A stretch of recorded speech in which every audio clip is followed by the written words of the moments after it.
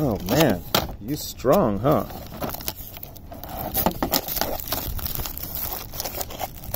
Yeah, there. There you go.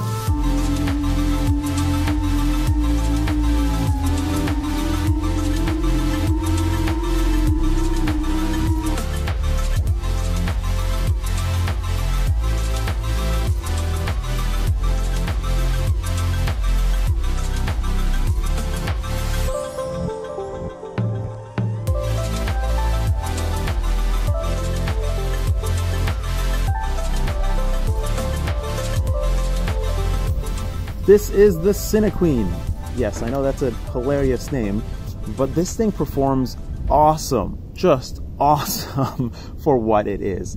Now, this is a 3-inch CineWhoop style-ish quad, and what's really special to me about this quad are the prop guards on this thing. And when I saw these prop guards, with the little glitter inside of them, I immediately contacted GEPRC because I absolutely wanted to use these prop guards for my own products. Unfortunately, they are a 9x9 mount guard, so it's really frustrating that you can't use them with 12x12 mount, 15.0 whatever or 14.0 whatever motors, so you're stuck with these 12 size motors. And what's really special about these prop guards is that they are really light and they are very thin and they don't obstruct a whole lot of the motor's function. They still do, but not anything like those massive ducts that you see on so many 3-inch CineWhoops.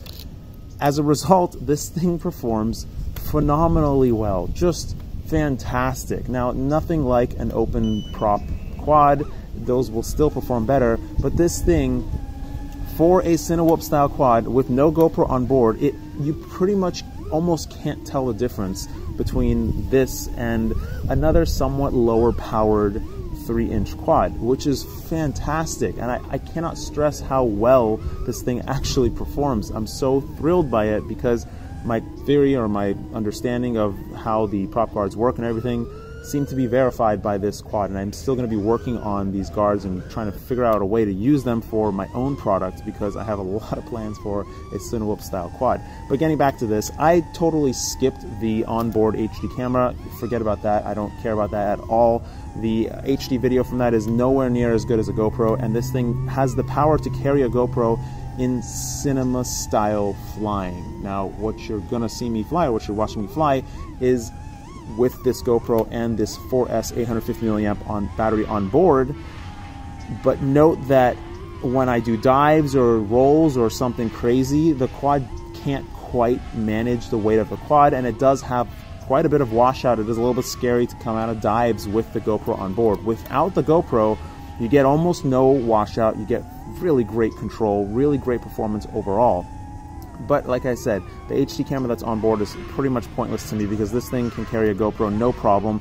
If you take off the HD whatever and replace it with just a regular FPV setup, I'm pretty sure you could throw a Hero 8 on here and it's going to perform just fine as a CineWhoop style quad. And as you see me flying through brush and shrubs and whatever, I did get hung up on one branch that literally scooped the rim out of the sky. But other than that, it seems to perform exactly like the quads with the full-blown ducts or full-blown guards around all the props and everything. And it can pretty much rummage through trees and branches and whatever you push through it. And so that's fantastic as well. So the idea of these prop guards, the whole point of the guards are to make it safe looking, because in reality, you could still hurt someone with any quad that has guards on it. So it just kind of needs to look safer, and it is a little bit safer as well. And I think that guards like this are probably enough to make it look safe enough to fly around in scenarios where there will be people around. Also, this thing isn't going to be going fast, and you just got to be quick on the disarm, and you're probably not going to get anybody's hair or any issues of any sort with anything. The guards work perfectly fine bumping into stuff, and that's the other reason why you want prop guards, is the kind of safety of being able to just brush up against things and bump into things and not fall out of the sky. However, like any other quad that has guards on it, these guards are not indestructible. They're not intended to protect the quad from hits and crashes. They are really just intended for bumping up against things and brushing up against stuff and making it seem more friendly. So yeah, this thing is great, performs great. I really, really recommend it without the HD camera, without the run cam, whatever, on board, because it's just not that great. However, the FPV view of this run cam is actually nice. This is one I've received that is working. The previous one I got was not working very well, and the rest of the quad is built really nicely as well. It's using the GEPRC 20x20 stack on there, and it has at least a 200 milliwatt VTX in there. The frame is a unibody frame, which I'm not a fan of, but in this case, I'm really trying to keep the weight down. You probably will break an arm at some point. I don't know how much the frame is going to be, but that being said, I am going to use these prop guards to make my own product, because this performs so phenomenally well that it's, I mean, my mind is set at this point. I need a guard like this to work with 12x12 mount motors so that I could run 1506 motors or 15 whatever motors for a 3-inch CineWhoop to carry a GoPro with a really nice hefty 1300 milliamp battery, because on this 850 and these 1206 motors, I'm getting 5 minutes of flight time with the GoPro on board.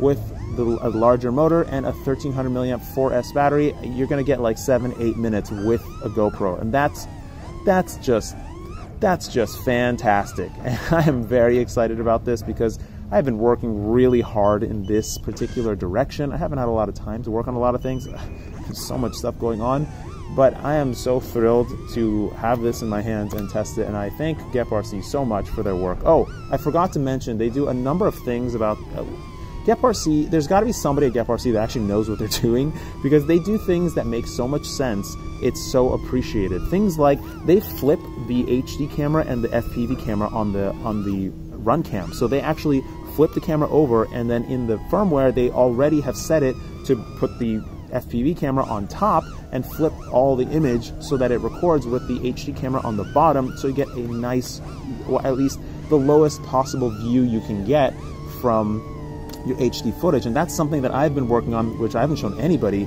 so I really, really appreciate that. They also this thing also comes with a little dongle that plugs into the USB port, because you can't quite reach it with a USB wire. I just didn't bring it out here to show you. The all-up weight, as you see here, is 335 grams. It's a little bit too much for these little tiny motors. The props perform fine. There are many other 3-inch props you can choose. The tri-blade is definitely what you want. Without the GoPro on board, like I said, it performs just so fantastically well. With the GoPro, it performs totally fine.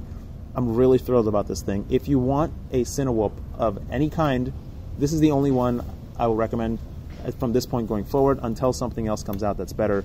There's really nothing else that can perform this well. I'm like so fully on board with this quad because of the way it performs. Is it perfect? No, absolutely not. It definitely has some places it could improve, but hey, it's great effort by GEPRC. Thanks so much for sending this to me. It was a very useful tester quad for some of the things that I'm working on.